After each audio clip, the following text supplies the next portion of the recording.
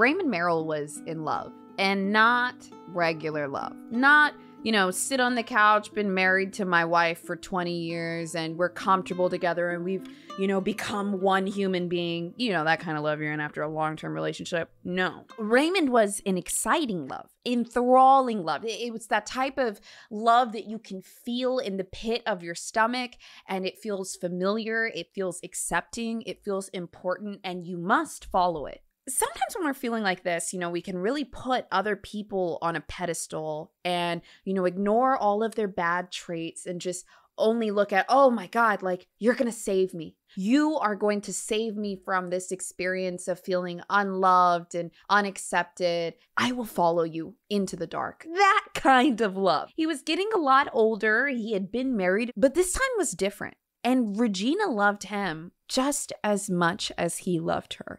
It had only been 2 weeks. But like I said, something was different. He could feel it, and he had to be with her. I say he had to be with her because they had never met before either. It was an online relationship. Well, a lot of people meet online, but the problem with it is that when we meet online, we can hide parts of ourselves, right? People love to only show the best parts of themselves. This was right before they were due to be married.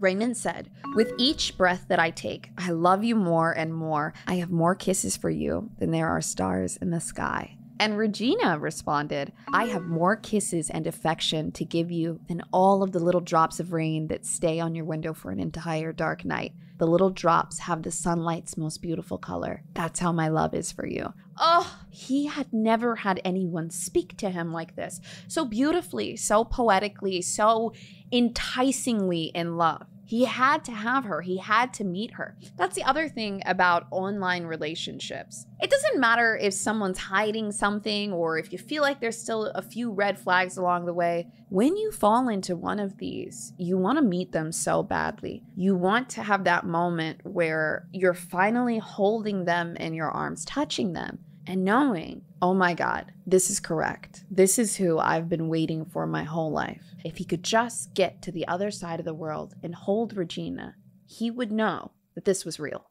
Guys, it's another week, another Monday, and of course, another episode of Sinister. If you plan on being here week over week and you want to help support the podcast, if you're watching on YouTube, make sure you leave a like, leave a comment, whatever it may be. And if you're listening on Apple or Spotify or any of the audio platforms, give us 5 stars. We're brand new and it helps so much. Each week I handpick these cases and they're important to me for different reasons. So if you're new here, pardon me if I get a little fired up or you notice me getting a little angry or charged in the episode. It's only because I usually pick stories that I can connect with in some way and I get a little frustrated, okay? This show is not scripted. We do the research. I understand the case. I've picked it myself and then I just dive in.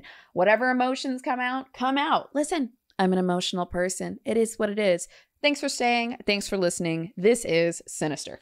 Raymond, or Ray, James Merril was born March 27th in 1950. He was born in San Francisco and he had one older sister named Marcia. Marcia is a very important person in the story because 1, she's Raymond's older sister, and 2, she runs a Facebook page that's still pretty active and up to date on all things involving the case to this day, looking for justice for her brother. Now, it can be a little enraging, but I think it just shows the character of how much she cared about her brother. Marcia talks quite a bit about her brother, and it kind of seems like they had a little bit of a sibling rivalry earlier, little brother, like way older sister. She's about 4 years older. But when he turned 15 and she was 19, they actually started kind of like connecting on some things. Raymond, he loved art, he loved creative things. Like, it was not abnormal for him to pick up a drawing pad and just start doodling or painting or something. It seems like he just liked to express himself creatively. I also think this is really interesting because like a kid that's like 10 years old, that's just like, making music or drawing a lot of stuff or writing poetry or something, they have a lot of feelings and they are expressing them through creativity. Raymond didn't really stay on the art train for too long because when he was 16, his sister Marcia got him an electric guitar. He was already getting a little interested in music, but he needed an instrument to learn how to play, and she bought him one. and he starts playing it. It starts getting pretty good. Now, something to note here is girls really liked Raymond at this point. They thought he was attractive. You know, some people said that he kind of looked like John Lennon. This was in the 1960s, and one thing that was going on back then was Beatlemania, okay? Ladies and gentlemen, let's welcome the Beatles! You guys know, girls were throwing themselves at the Beatles. Like, it was crazy. If you're not familiar with how influential the Beatles were back then, it was just a wild time.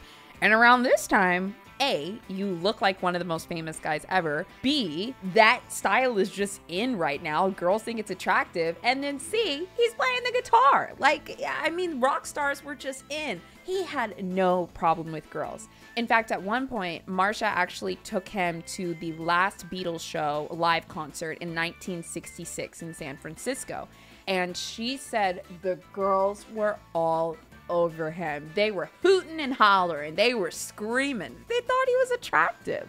All through his early years, he kind of took it easy, played guitar, and he tried to make it in the recording business. It didn't quite work out, and ultimately he became a carpenter. So in the late 1970s, Ray ends up meeting this woman named Alicia. They met in San Francisco, but she was actually from Argentina. She was from Buenos Aires. And ultimately, he was like, dude, I am so down to move to South America. I'm in. Let's go. Now, I don't know if this was a turning point for Ray or if this was just the way things had always been, but it was pretty well known by friends and family of Ray that he likes Latin women. He did. You will hear over the course of this story, if he meets a hot Latin chick, he is all in on it. It was just what he liked. So he ends up moving down to Argentina, and this guy is living his dream. He's doing a little bit of carpentry, but he's also playing a lot of shows with a little band that he formed, doing rock music, blues music, whatnot, all throughout Argentina. And that was their life together until 10 years later, they were both looking to get divorced. Now, by all accounts, they say everything ended pretty amicably, but I'm like, man, 10 years? Feels like something might have happened, but maybe they just got bored. They had eyes somewhere else. You never know. They broke up. And Ray decided to move back to the United States. And this time he went to Las Vegas to move in with a new girlfriend named Barbara.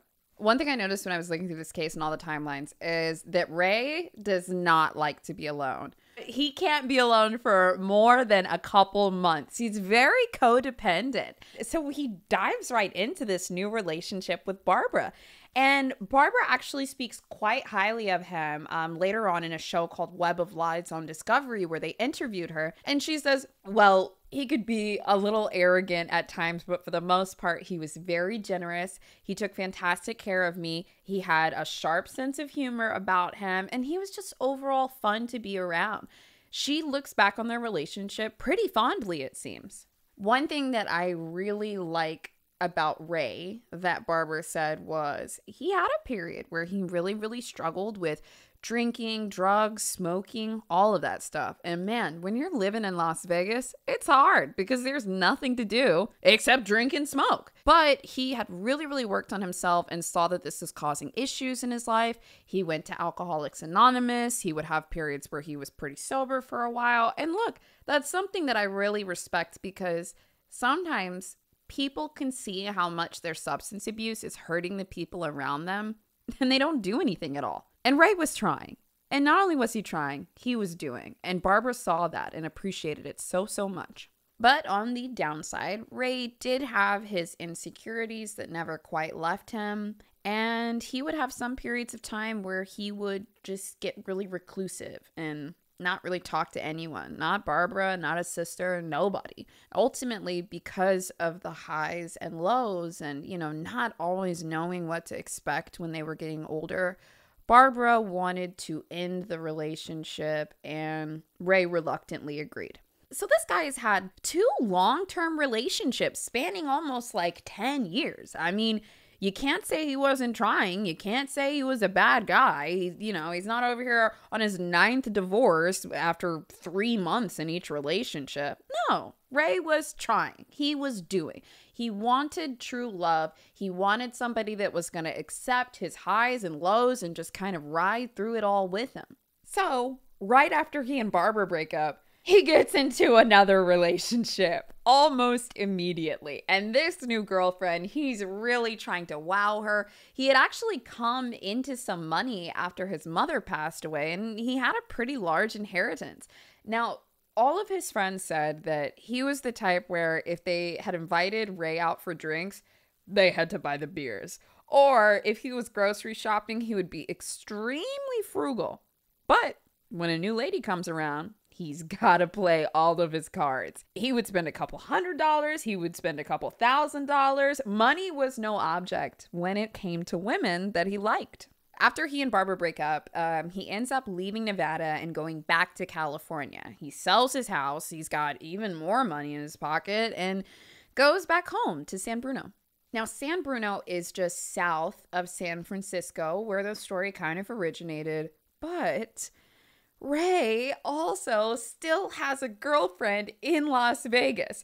So he was planning to move, selling his house, ending his relationship, but he still hopped right into another relationship when he was in Las Vegas, moves away, and then regularly takes a 10-hour drive to go see his girl in Vegas.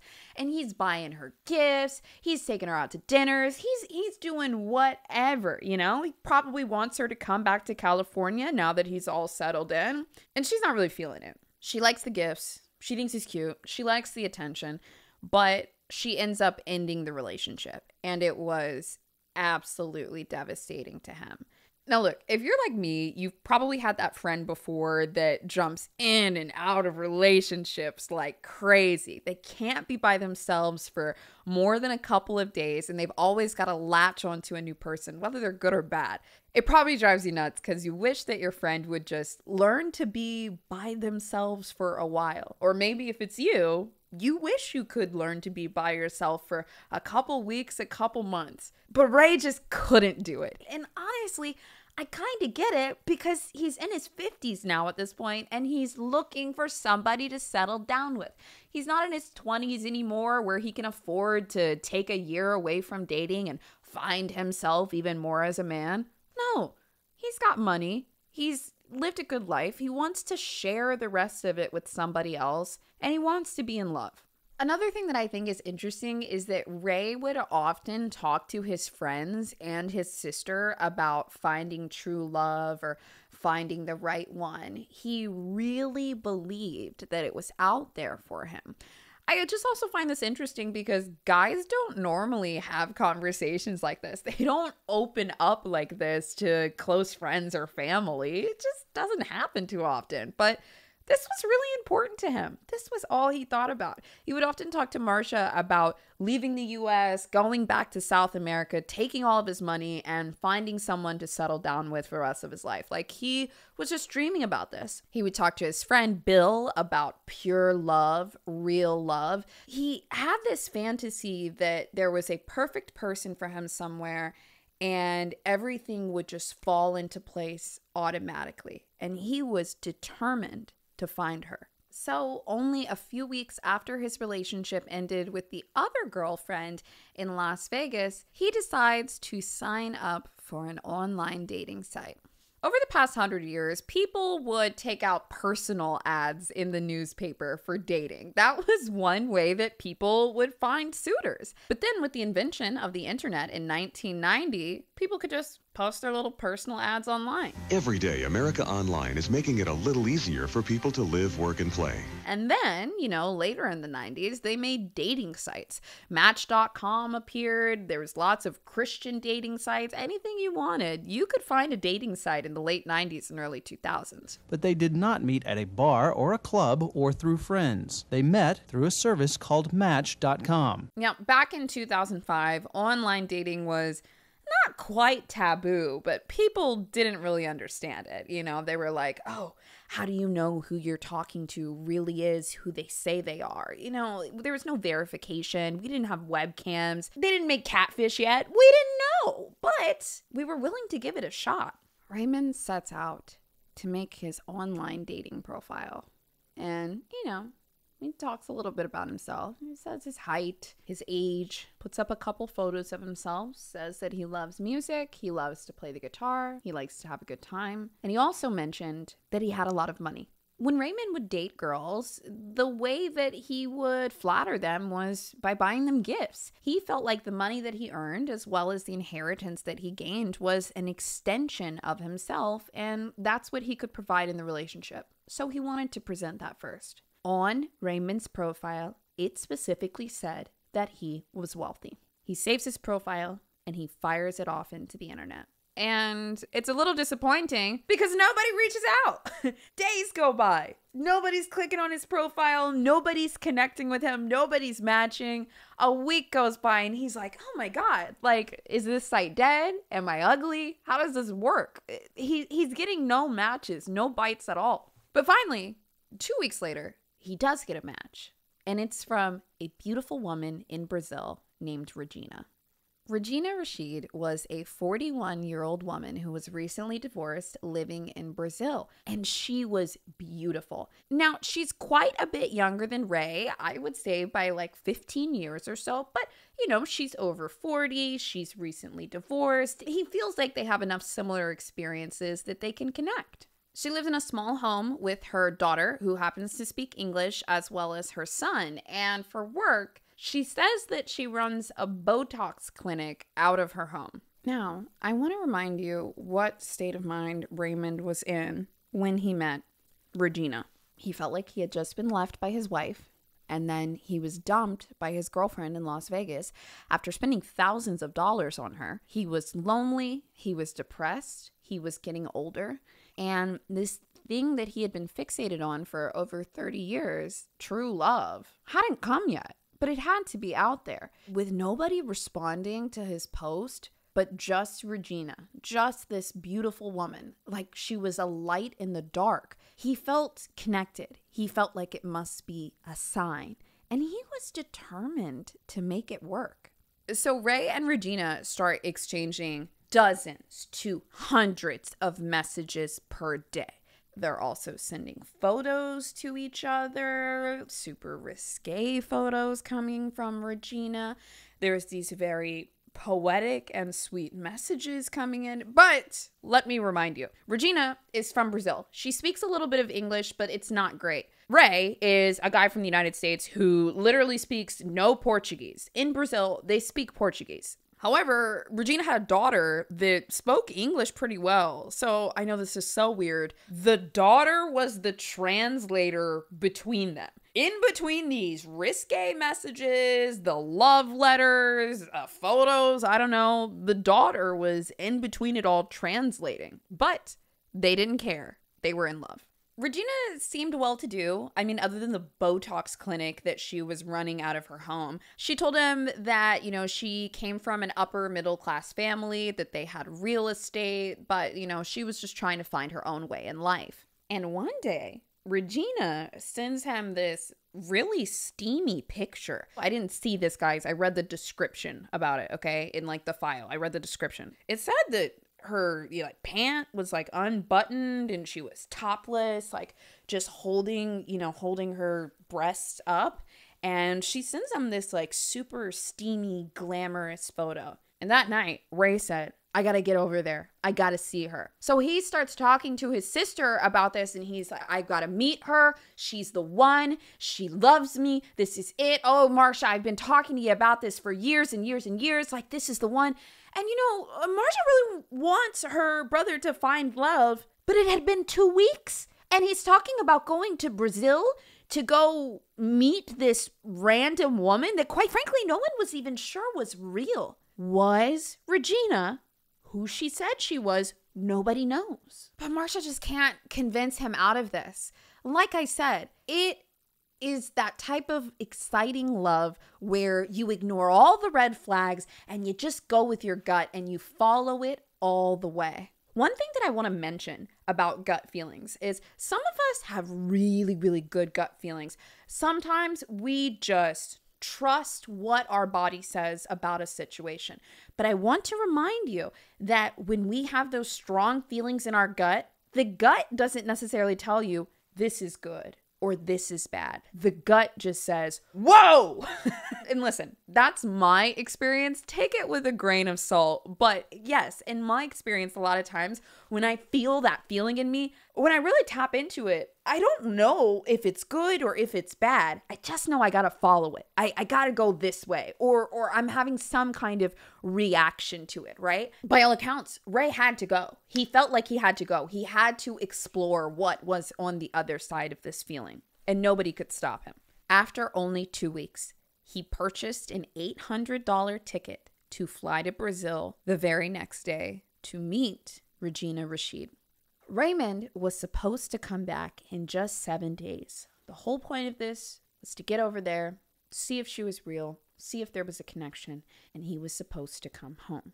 Nobody hears too much from him in the first week, but by the second week, he ends up calling his friend Bill, and he's like, Bill, I need you to water my plants and take care of my house. She's amazing, and I want to stay another week. And Bill had been his friend for 30 years, and he was one of the people that he was talking to before, opening up about needing this true love, about finding it, having this connection. And Bill says, okay, man, I got you.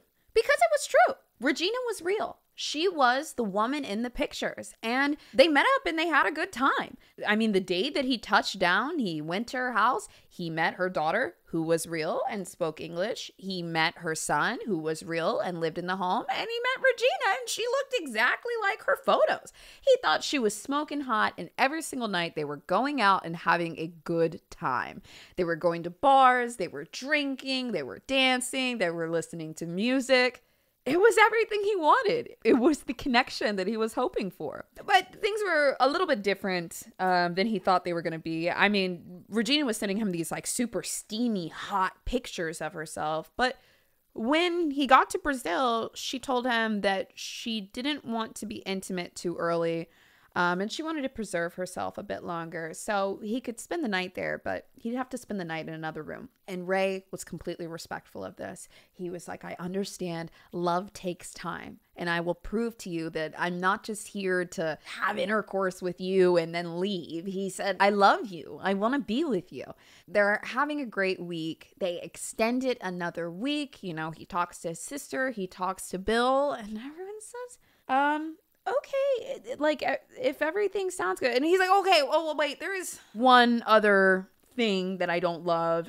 She said that she kind of has another boyfriend. And that's okay, because he was in the picture before me, and like, you know, we're kind of figuring things out. But I think she loves me. And everyone else is like, okay, well, we'll see what happens. Well, why don't you come on home? So after spending 2 weeks in Brazil with his new girlfriend, Regina Rachild, he returns to the United States. When he left, Regina was a little cold to him, though. And when he got back home, the conversation wasn't exactly the same. And, you know, he's spiraling. He can't lose this. This is his big love. So he asks her, what's going on? Did I do something? Does she not like me? I thought everything went great. And she opens up to him and tells him, I'm really struggling for money right now. My daughter, my son, and I, we really need help. And he says, okay, anything to get that connection back, that spark back, anything you need. He's like, I've got you. I've got cash. I'll send you money. I'll send you gifts.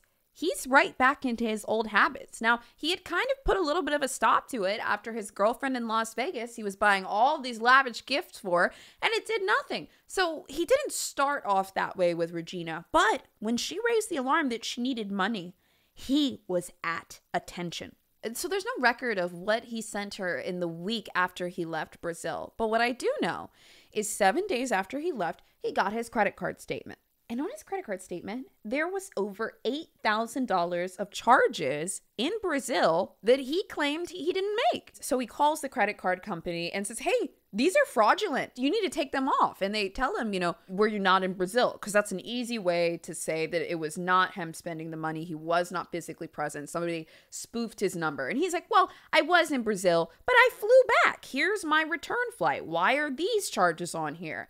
And it was a little bit baffling. So, they opened up the investigation and he's saying, take this stuff off my card. I'm not paying it. Also, something else to note is that this is in 2005 and it's also happening in Brazil where the dollar stretches a little bit further. And this is 20 years ago. So when we consider inflation, $8,000, that could have been $12,000, $15,000, $20,000 in modern time. That's a lot of money. Ray ends up calling his sister Marcia and he's like, you're not going to believe this. I was down in Brazil and somehow somebody spoofed my credit card number and they spent all this money. And Marcia's like, you went to visit this woman. She was real, but then money went missing from your account?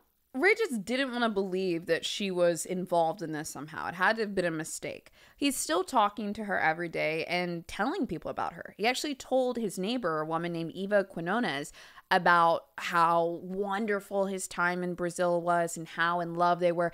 And he even told Eva he was thinking about buying Regina a car. Eva is just now hearing about this woman. She's known Ray for a while. This is kind of crazy. She even talked about it later where she said she walked in on him when he was struggling with all the bills on the table, calling the credit card companies trying to get this taken care of. And when she asked him about it, he said, oh, it'll get sorted. It's not a big deal. The conversations between Regina and Ray continued. His first trip was in November 2005. And then by January 2006, he was already planning another trip. This time, the trip would be a little bit different. Once again, Raymond flew out, headed over to Brazil, but this time he didn't stay with Regina. He actually stayed in a motel because she had told him before that she was talking to other men, and something that she said must have freaked him out because he didn't want to be in the house. But it seems like Regina would regularly talk about her seeing other men because at one point, Ray enters the conversation again about buying her a car. She's telling him she desperately needs a car. You can't walk anywhere in the town that she's in. She has to have a car to get around, to get supplies, to do things for her children. And of course, he's got the money. Now, Ray, after his life savings and inheritance, had hundreds of thousands of dollars. So if Regina needs a car, $10,000, he says, okay. But the car wasn't $10,000. The one that she wanted was more expensive. It was $20,000 or $30,000. And when he told her, well, hold on, baby, I thought you just needed a car. You just need to get from A to Z. Because that's what I'm thinking. Like, if I don't have a car and I need to go somewhere, I'm good on the Honda Civic, okay? She didn't want the Honda Civic.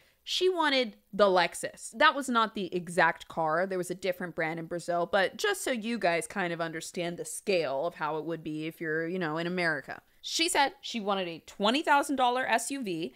And also, she needed $10,000 to help legalize her Botox clinic. Her at-home Botox clinic. Honestly, he's probably like, damn, bitch, $30,000? I just met you like 4 months ago. But she pulls out the card she uses all the time. She says, actually, I don't need any help because my other boyfriend's gonna help me. Which is just crazy in retrospect because it's like, you got another man that just has $30,000 lying around? Well, remember, Ray's money is part of his ego. It's part of the value that he thinks he brings to a relationship with a woman. So hearing that another man has even close to the same amount of money he has and would be willing to give it away and help her, he says, no, forget that guy. Never mind. I'll have the money to you tomorrow. Let's go buy the car. And Regina gets exactly what she wants. She gets the $10,000 to legalize her clinic. She gets the $20,000 SUV. He also helps pay for her daughter's tuition.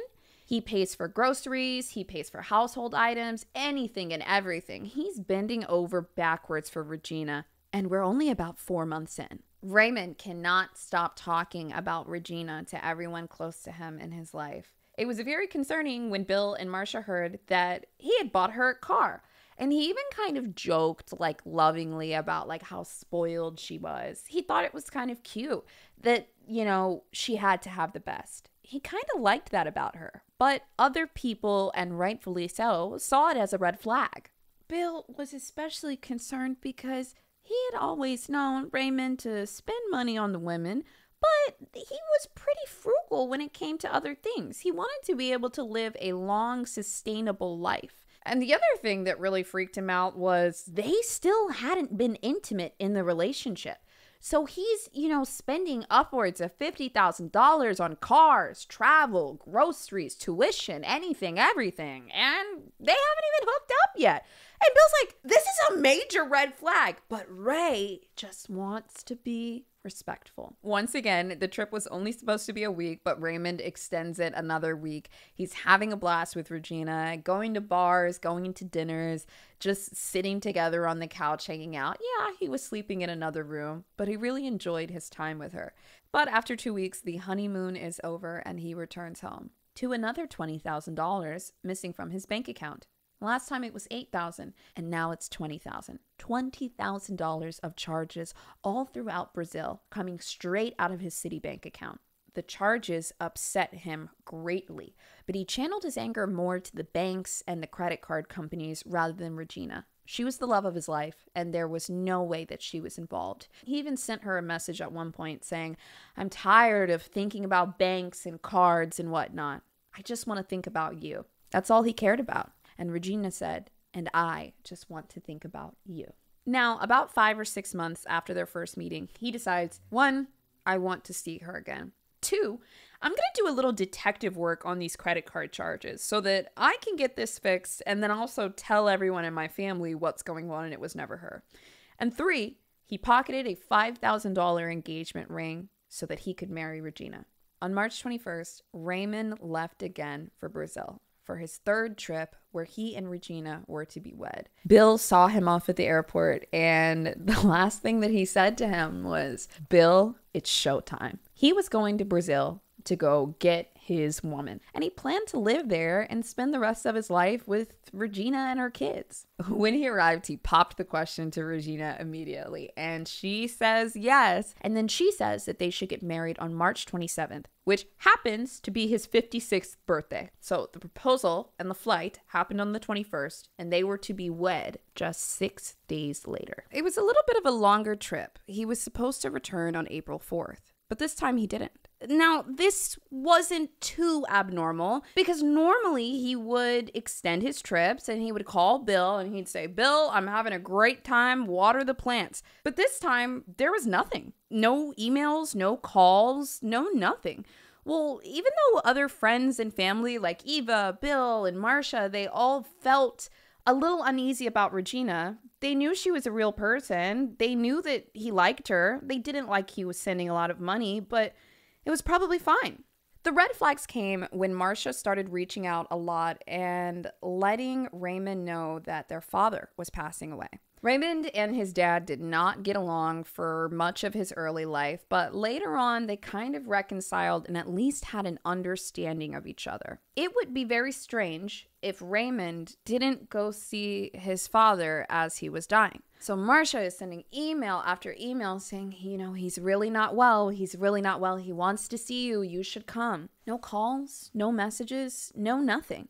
But he was an adult and he had flown out several times before. It wasn't until May 2nd when Marcia and Raymond's father, Eugene Merril, he was 86 years old, he passed away. And when she sent another email to let him know about his passing, there was still nothing. And this is when she definitely knew something was wrong. So on May 8th, 2006, just about 6 days after their father passed away, Marcia officially marks him as missing. Immediately, the police, the FBI, the consulate in Brazil are all over it. And the first thing they see, thousands to tens of thousands of dollars just flowing out of Raymond's account. Now, she had warned the authorities that this woman was asking for a lot of money from her brother, but here they can see it in real time. Thousands of dollars just getting drained nonstop. Of course, they're going to try to follow the money. That's what makes the most sense. But because Marcia had tipped them off and said that there was the woman that was kind of the centerpiece of this whole situation that she did not trust, they had to go talk to her. So they head out there and they ask Regina, what happened to Raymond? When was the last time you saw him? What is going on? And she says, "Oh, I haven't seen him since April because last I heard he was going to go visit this other woman somewhere like north in Brazil. And they're like, okay. So they go and talk to that lady, who was a real person, by the way. And she says, well, yeah, he was supposed to, come by and say hi, but he never came. So Regina was the last person to see Raymond. Now, the report was filed on May 8th, and over the course of a couple days, they continued to watch the money. As they're looking into everything, they see that just between February 2nd and May 12th, there was over $132,000 missing from the account. This does not include the $20,000 SUV or the $10,000 earlier. That is not even in the equation. This is just the money that was spent in Brazil over the course of those couple of months. At this point, the bill is just racking up way too high. They've got to freeze the cards. They've got to close the accounts. After May 12th, there were no more transfers that could be made. But not even 2 weeks later, on May 24th, the branch officials got a grammatically incorrect message that was very, very strange. They claimed to be Raymond Merril, and it was a different email account than what he usually used, but it was a Hotmail account. It's like RaymondMerril1@hotmail.com. And they reached out and they said, I am Raymond Merril. I ask you to reactivate my card right away. All capital letters. In the email, they also demanded respect from the authorities because his father had just passed away. And he also asked for $50,000. The authorities see this email and they think this is absolutely insane. It's not Raymond. It's got to be somebody else. But now the light bulb flickers on and it's like, okay, yeah,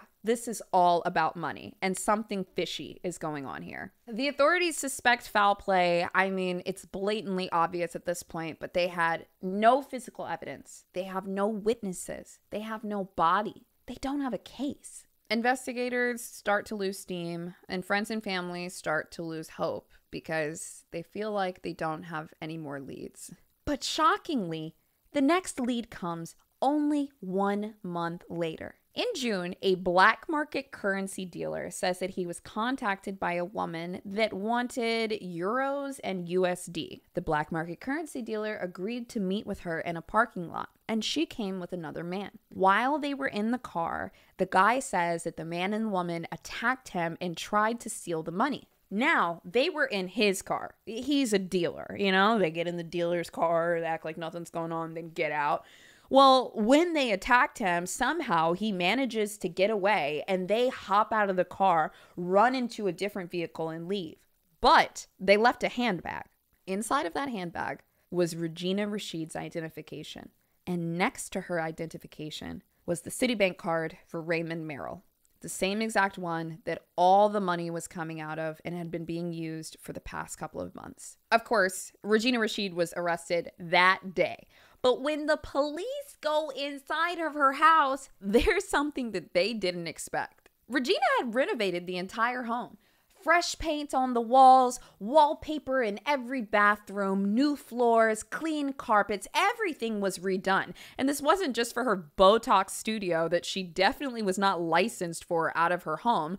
She had done her daughter's room. She had bought her daughter a new $20,000 car. All the money was right there. It was right there in the home. Another thing that was inside of the home that she definitely didn't need were sedatives. These are sedatives that will completely knock you out. The other thing is, she's a scammer and a con artist. These were forged prescriptions. Even though Regina claims that she didn't do anything wrong and Raymond had given her the credit cards, which literally nobody believes, the investigators start to piece together a picture. They believe that Regina and some type of partner had used the sedatives to drug Raymond and keep him out of it for a couple of days while they extorted banking information, passwords, anything that they needed to access the account. And ultimately, when they were done with him, they think that they disposed of him. Now, of course, Regina didn't do all of this herself. She'd been talking about the boyfriend since she met Raymond. So now the investigators have to find the boyfriend. His name is Nelson. Nelson was kind of a small-time scammer. He had been convicted of fraud before in the past, but he's nowhere to be found. They ask around, nobody's seen him. Regina's like, oh, I don't know where he is. So they decide, well, this whole thing started online. let's see if we can go online to find Nelson. So they use a popular social media site in Brazil that's called Orchid. And lo and behold, there he is. They find this guy's profile, and this is the corniest profile ever. This thing says like that he loves rock and roll, booze, and women. And the other thing about it is he has all of these pictures where he was recently just at a beach resort. And not just any beach resort, it's the beach resort where Raymond Merril's card had been used last. Nelson was partying, drinking, having fun, posting all of these pictures on social media. So they take that photo of Nelson and then they bring it to the currency dealer that had filed the report. They show him the picture and they say, "Is this the guy that tried to rob you that night?" And the dealer says, "Yes, that's him." And he points to the picture, but he's not pointing at Nelson. He's not pointing at the guy that's Regina's boyfriend. He's pointing at another man in the picture. But he is so sure that this was him, 100%. Well, who's the guy in the picture? It's a guy named Evandro. An officer actually said this about him. They said that he was a small-time loser with a long history of drug use and petty crime. But just like Nelson, Evandro is nowhere to be found. But they're on the case and they know exactly who they're looking for. I gotta tell you, the way that stuff surfaces in this case is just, it's very citizen's arrest. So Evandro was out at some kind of beachside bar, hanging out, talking to the bartender. And I mean, look, if the police describe him as a loser, I don't think other people in the town thought too highly of him, especially if he was scamming everyone around him. Well, he's talking to the bartender and he says, "I killed a gringo." And the bartender's like, "Okay, well, you want another drink or you want your tab? Like, what's up, you know?" And after he talks to Evandro, he goes, and places an anonymous call. And he's like, "Hey, this guy's saying that he killed someone. Come and pick him up." And they do. And it's Evandro, the guy that they've been looking for this whole time. So they pull Evandro into the interrogation room. And they tell him, "Okay, here's the deal." They said, "Look, here's the deal. You know us," the police, because he gets arrested all the time. They're like, "You know us, we know you, but there's one other factor in this case. We got a lady in the room that says you did something real bad, and she's telling everything. So what do you want to say to us?" Whew. And the investigators said that Evandro opened up like a faucet. He just started spilling everything. Here's the deal. He claims that he was not involved in the murder at all. He knows it happened. He knows who Raymond is. He knows Regina. He knows Nelson. But he said he didn't put any hands on anybody. He only put his hand on a body because they told him that for $6,000, they needed help disposing of the body. And that was supposed to be his job. Now, of course, we don't know how true that is because anytime these people get into the interrogation room after a murder that they planned together, what do? They all start pointing fingers at each other. I really don't even know if Regina was actually in the other room, but Evandro started confessing right away. But he claims he never touched the body. According to Evandro, they rented a car on April 1st, and when he arrived, Raymond was already dead. He claims that they took the body into the car and put him in the passenger seat, and they drove out to an abandoned road 25 miles away. And just on the side of the road, they took him out, left his body there, and they lit him on fire. And this was true because on April 2nd, the authorities did report that a charred body had been found with a copper wire around their neck. Over the course of a couple of days, they had drugged him, kidnapped him, extorted information from him, and after 3 days, they strangled him with a wire and took his body out to the side of the road and set him on fire.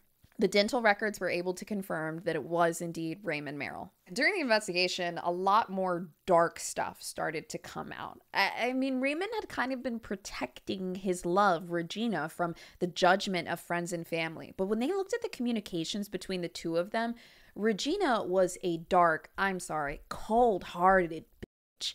She was sending emails to different people, for example, a photographer, where she told him that she wanted some sexy photos.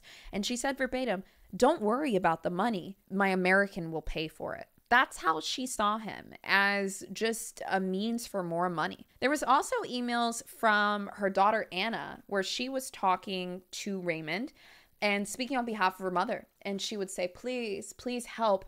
My mother she's on the verge of having a heart attack from how financially stressed she is." And of course, he's sending them money. He wants love.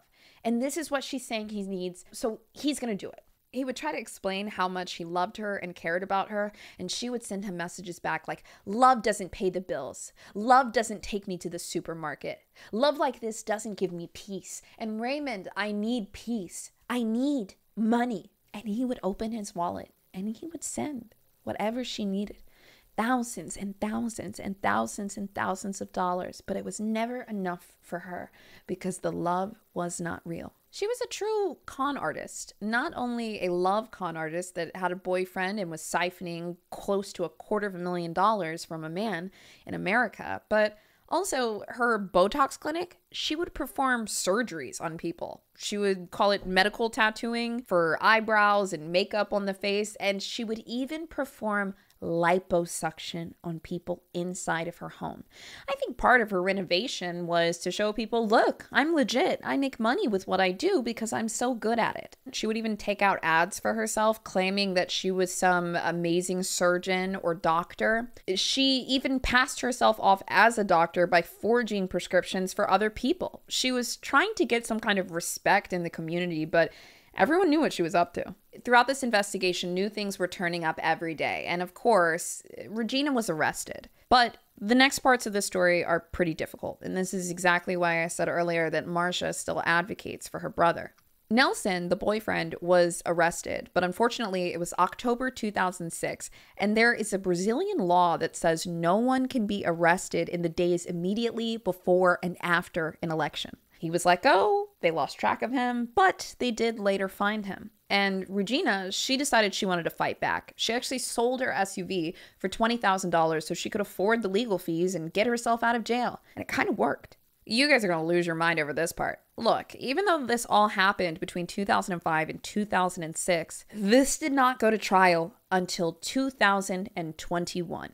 Prosecutors were able to retell a pretty airtight case, and Regina was given 30 years in prison. But that didn't hold up. She used her money and her legal team to basically get her out of jail 1 year later in March of 2022. Then she appealed her sentence and got a lower sentence down to 20 years. Nelson and Evandro were exonerated because of the statute of limitations. Yes, I know it's a murder case, but apparently in Brazil, there were still a statute of limitations, and they were exonerated. Now, here's the funny thing. When Regina got her sentence reduced to 20 years, part of that said that she had to return to prison by a certain date. Otherwise, she would be a fugitive. Regina never returned. She didn't call in, and she went on the run. However, somebody else did call in. Another anonymous tipster called in on August 5th, 2023. In fact, Marcia actually posted this on the Facebook page thanking whoever the anonymous tipster was. After they called it in, they found Regina and arrested her again. Now, unfortunately, Marcia posts updates and she actually believes that because of the Brazilian legal system, she will not serve her full sentence. Might only serve a third of it. Maybe 5 or 6 more years. During her time out of prison, she continued to scam people. She has multiple victims all throughout Brazil, and she doesn't care. If they let her out in the next 6 years, she'll get right back to exactly what she was doing before, stealing money from innocent people that are either looking to love themselves or looking for love.